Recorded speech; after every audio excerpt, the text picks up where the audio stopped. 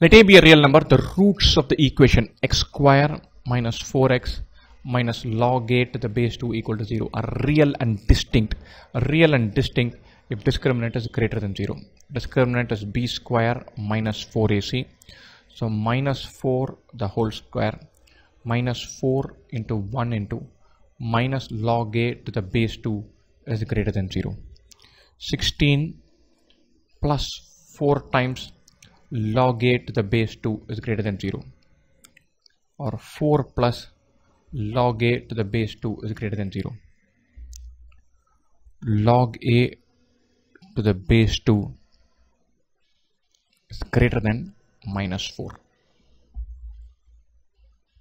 If log a to the base 2 were equal to minus 4, a would be equal to 1 by 2 power 4, which is 1 by 16.